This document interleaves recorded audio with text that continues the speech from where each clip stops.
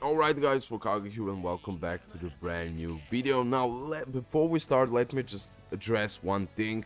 So about my memory UR tier list, I made some mistakes, some big mistakes, some little mistakes, but that's all cool. That's all cool. You told me in the comment section below.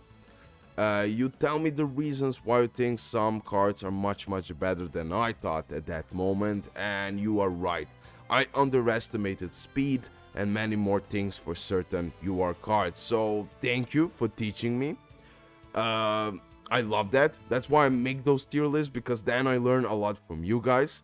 Next tier list will be now much better, because now I have much bigger knowledge. So thank you all, okay, from the heart, and sorry that I did some mistakes, but I'm not an experienced JP player.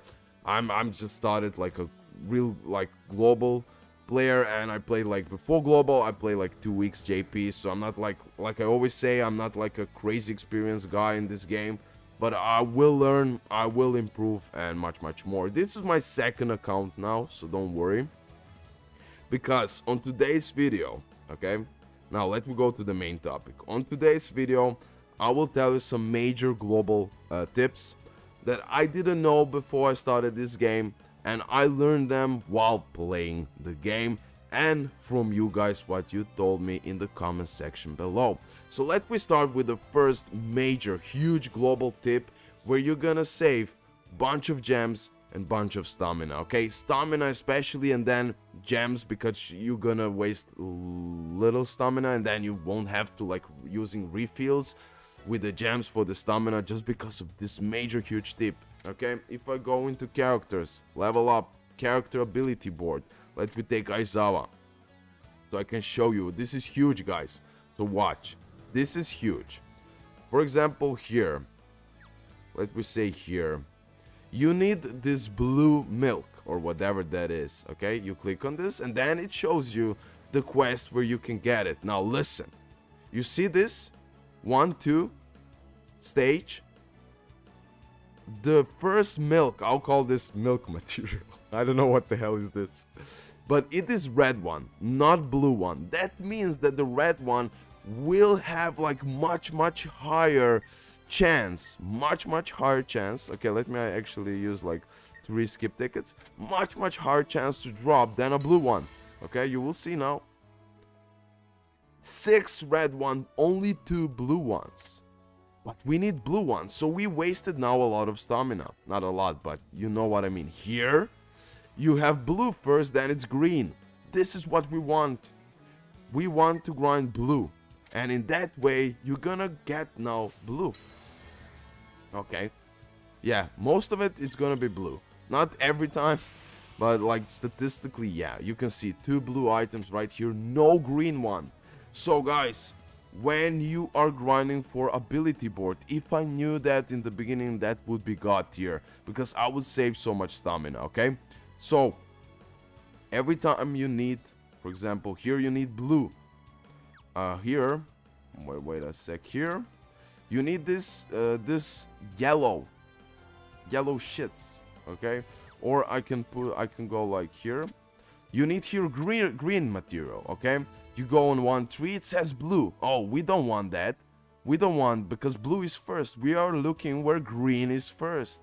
Then we go skip, and we're gonna get the biggest amount of green material that we need, okay? Okay, now it happened like this, but you know what I mean, okay? Just statistically, yeah, as you can see. First time, only here, green. Okay, this one is like, okay, rarely it happens like you get equally amount of both green and red, but mathematically drop rate for the green one now is much higher than the red one, okay? So use that.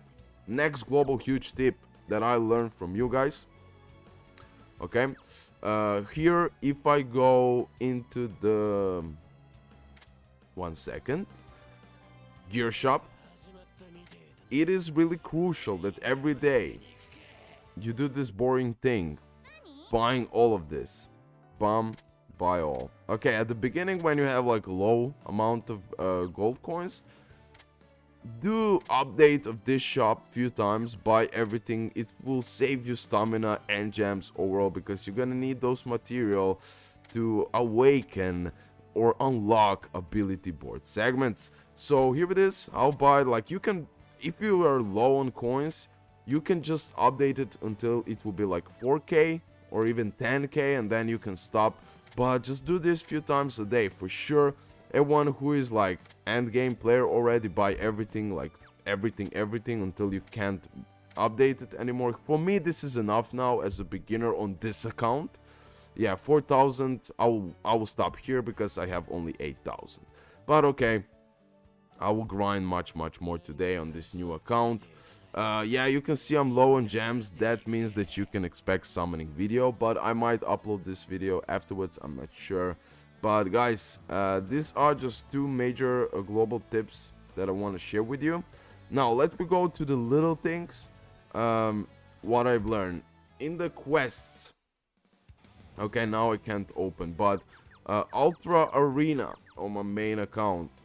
Find always someone who has like lower BP, because you want to defeat him without losing any of your allies. Okay, when you defeat that, you're gonna get extra points, which is incredible. For the event, few more tips. This event will be here for 3 more days. If you can beat Ultra, don't be so much focused on it. Don't waste time, especially 3-starring it. Just focus on a hard, really hard event. This is the, yeah, very hard, yeah. Do that 3-star if you can, and from that you can farm bunch of events material. Now a lot of you asked me, for the end of the video, the final global tip, a lot of you asked me what to buy first from the shop. Memory card SR, beautiful, working incredibly good with Nejar and many other characters. As you can see, increased character, max HP, and then you can buy like multiple of those, 4 of those, and you can max limit break. Endeavor, why not? Eventually you're gonna pull him. Kaminari, why not? Those fragments, buy them. Don't buy for the R ones.